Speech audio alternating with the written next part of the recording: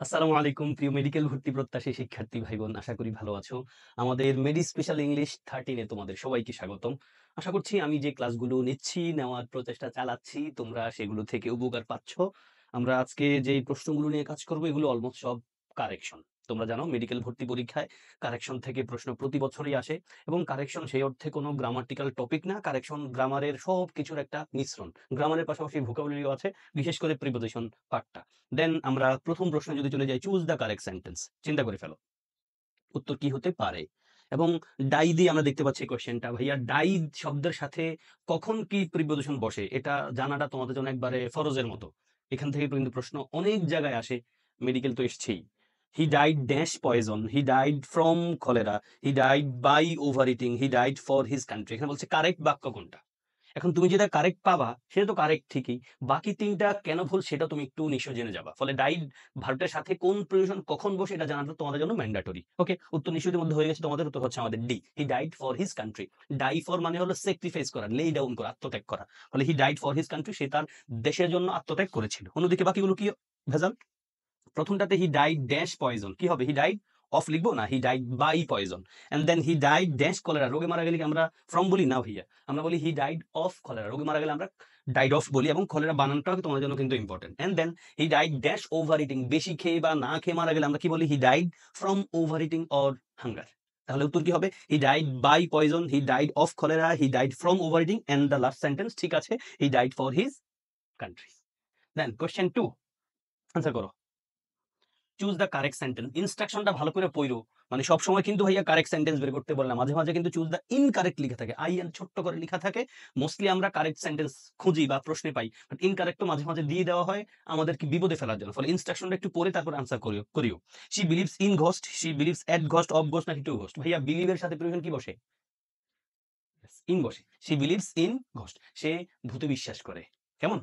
তাহলে বিলিভ বানানটাও কিন্তু important. Believe, relieve, receive এগুলো কিন্তু কাছাকাছি ওয়ার্ড, ভেজাল করে যেতে পারো। কিন্তু ঢাকা ইউনিভার্সিটির বি ইউনিটে কিন্তু এই বিলিভ, রিলিভ, রিসিভ এগুলো দিয়ে প্রশ্ন আসছে।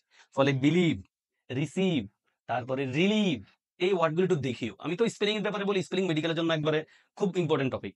এটা পারার জন্য খুব বেশি কষ্ট করতে হয় না। তোমাদের কাজ হলো কেবল প্রিভিয়াস ইয়ার্স এ আসছিল, তুমি যে বই ধরেই পড়ছো ওই বইয়ের প্রশ্নগুলো একটু, মানে প্রিভিয়াস ইয়ার্স আসছে, কারেক্ট উত্তরগুলো খাতায় লিখো, দ্যাটস ইট। কারেক্ট উত্তরগুলো খাতায় লিখো, স্পেলিং তার মুখে পড়ার কিছু না, লিখতে পারলেই হবে। তাহলে she believes in ghost. And then question 3, choose the correct sentence. এই কোশ্চেন মেডিকেলও আসছে, বিশেষ পরীক্ষা আসছে, একবার হুবহু। চুজ দ্য কারেক্ট সেন্টেন্স, কোন বাক্যটা কারেক্ট। বলছে ওপেন এট page 10, open page 10, open page এট 10, এট ওপেন পেজ 10। তাই ভাইয়া স্পেসিফিক পেজ যখন বলি আমরা, স্পেসিফিক পেজের আগে কি বসাই? প্রিপোজিশন এট বসাই। স্পেসিফিক টাইম, প্লেস আমরা এট বসাই, আমরা জানি এর আগে আমরা এট বসাই। এখন এটার পাশাপাশি আমি একটা আইডিয়া তোমাদেরকে সম্ভবত দিয়েছিলাম, সেটা হলো তুমি ইংলিশ যখন পড়ছো, তুমি তো মূল পরীক্ষায় গিয়ে শুধু ইংলিশ দাগাইবা না। প্রস্তুতির সময় তুমি শুধু ইংলিশ পড়ছো না, তোমার মাথায় অনেক চাপ আছে। ফলে তুমি যদি মানে খুব চাপ ছাড়া পরীক্ষার হলে নির্ভুল আনসার করতে চাও, 2-4টা প্রশ্ন যেগুলো তুমি একটু ডিপ গ্রামার, বাট তোমার পক্ষে গ্রামাটিক্যাল এত প্যাঁচগোছ মাথায় ঘুরাইয়া উত্তর করা মুশকিল হয়ে যেতে পারে, সেটা পারার সহজ উপায় হলো রিডিং। রিডিং পড়া। মানে তুমি যেই কোশ্চেনটাই পড়ছো, উত্তর যেটা পাইছো, উত্তরটারে অপশনে ব্ল্যাঙ্কে জায়গা বসায় রিডিং পড়ে ফেলো, বাক্যটা 2-1 বার করে করে দেখবা পরীক্ষা হলে ন্যাচারালি 2-1টা প্রশ্ন উত্তর তুমি চিন্তা ভাবনা করা ছাড়াই পাচ্ছ। কেমন? উত্তর কিন্তু এখানে ভাইয়া ওপেন এট পেজ। আমরা পেজ 10 আমাদের স্পেসিফিক পয়েন্ট, পেজ 10 মানে 10 নাম্বার পেজ। তাহলে আমরা একটা কিন্তু পেজের আগে লিখবো, ওপেন খোলো এট পেজ 10 মানে 10 নাম্বার পেজ। ওপেন পেজ 10 না, ওপেন পেজ এট না, কারণ পেজ 10 আলাদা কথা, এক্সপ্রেশন এটা। কেমন? পেজ 10, তাহলে এট ওপেন পেজ তো আর হয় না। বাক্যটা কিন্তু ইম্পেরেটিভ সেন্টেন্স। ইম্পেরেটিভ সেন্টেন্স তোমাদের মেডিকেলে কিন্তু 2 বার আসে পর্যন্ত ঘুরে ফিরে। এই বাক্যটা কোন সেন্টেন্স অথবা নিচের কোন বাক্যটা ইম্পেরেটিভ সেন্টেন্স। তাহলে ওপেন এট পেজ 10 এটা আমাদের কারেক্ট সেন্টেন্স, কারেকশন আকারে পাইলাম। তোমরা শুধু প্রিপোজিশন আকারে পাইতে পারো, এবং ওপেন এট পেজ 10 এটা কোন ক্যাটাগরি সেন্টেন্স এমনটা কিন্তু দিয়ে দিতে পারে, অথবা নিচের কোন বাক্যটা ইম্পেরেটিভ সেন্টেন্স বের করো। ওকে, দেন কোশ্চেন 4 যদি আমরা যাব, select the correct sentence. He resembles to his father, he resembles like his father, he resembles as his father, he resembles his father.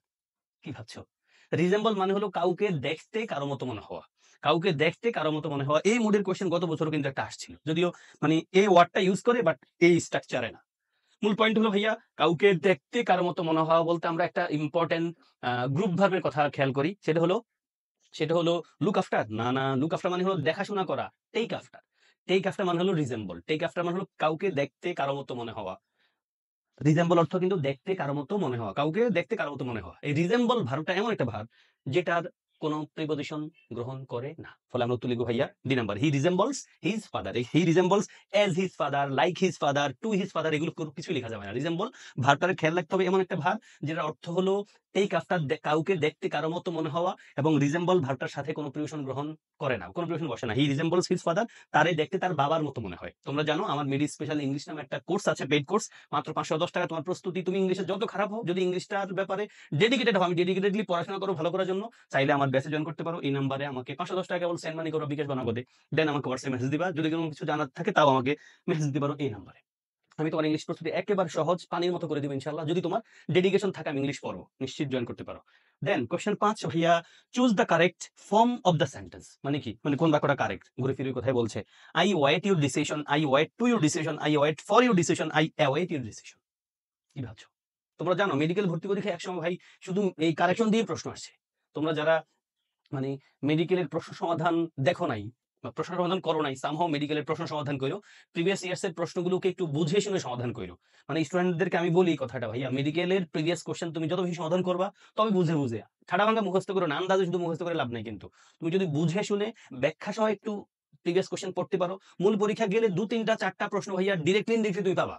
মানে হুবহুব না পাও, তুমি ওই যে প্রিভিয়াস কোশ্চেন সমাধান করেছো পজিশনে, ওখান থেকে দেখবা ঘুরে ফিরে প্রশ্ন আসে। অসংখ্য প্রশ্ন মেডিকেলে রিপিট হয়েছে, ফলে মেডিকেলে রিপিটেড কোশ্চেন পাবা, মানে আগের প্রশ্ন পাবাই ডিরেক্টলি ইনডিরেক্টলি। ফলে মেডিকেলের স্টুডেন্টরা কিন্তু প্রিভিয়াস কোশ্চেনকে ভালোভাবে পড়ে বলেই আমি জানি। এবং তোমরা যদি কেউ এমন মিস করে থাকো, সেটা কইরো ভাইয়া, নিজের মতো করে যেভাবে পড়বা, মানে মেডিকেলের প্রশ্ন সমাধান করবা। ওয়েট মানে অপেক্ষা করা, আর অ্যাওয়েট মানে হলো অধীর আগ্রহে অপেক্ষা করা। ওয়েট আর অ্যাওয়েট দুটো শব্দকে আমরা হয়তো একই অর্থে ব্যবহার করি, দুটার মধ্যে একটু পার্থক্য আছে। ওয়েট মানে অপেক্ষা করা, অ্যাওয়েট মানে অধীর আগ্রহে অপেক্ষা করা। ওয়েটটা বিরক্তিকর হতে পারে, অন্যদিকে অ্যাওয়েটটা কিন্তু ভাইয়া বিরক্তিকর না। যেই কারণে ওয়েট ভার্বটার সাথে প্রিপোজিশন কিন্তু ফর লিখতে হয়। আমরা বেসিকলি জানি কেউ কারোর জন্য অপেক্ষা করছে বা অপেক্ষা করা বোঝাতে I am waiting for you, he is waiting for me. মানে ওয়েট ভার্বটার সাথে আমরা প্রিপোজিশন কি লিখি ভাইয়া? ফর লিখি, যদি কেউ কারোর জন্য অপেক্ষা করে এমনটা বোঝায়, ওয়েট ফর লিখি। অন্যদিকে অন্যদিকে আমরা অ্যাওয়েট, যেটা অ্যাওয়েট ভার্বটার অর্থ হলো অধীর আগ্রহে অপেক্ষা করা, তার সাথে প্রিপোজিশন ফর লেখার দরকার হয় না, আননেসেসারি। ফলে আই ওয়েট ইউর ডিসিশন লেখা যায় না, আই অ্যাওয়েট লিখলে আমরা ধরতে পারতাম। B number I wait two না, I wait for your decision. এখানে আবার ফর দিছে ঠিক, বাট অ্যাওয়েট এর পরে দিছে, তাহলে এখানে ওয়েট এর পর ফর দরকার ছিল নাই, ভুল। এখানে ওয়েট এর পর টু দিলে হবে না, ফর দেওয়া দরকার। এখানে ফর দিছে ঠিক, বাট অ্যাওয়েট এর সাথে কোনো প্রিপোজিশন বসেই না, ফলে তো হবে কি D, I await your decision, মানে আমি তোমার সিদ্ধান্তের জন্য অধীর আগ্রহে অপেক্ষা করি। সবার জন্য শুভকামনা জানিয়ে শেষ করব। যদি ক্লাসটা করে উপকার পেয়ে থাকো, নিশ্চয়ই তোমার কিছু বন্ধুকে দেখার সুযোগ করে দিও। সবার জন্য শুভকামনা, তোমাদের জন্য অনেক অনেক দোয়া, আমার জন্য দোয়া চেয়ে শেষ করব। আসসালামু আলাইকুম ওয়া রাহমাতুল্লাহ।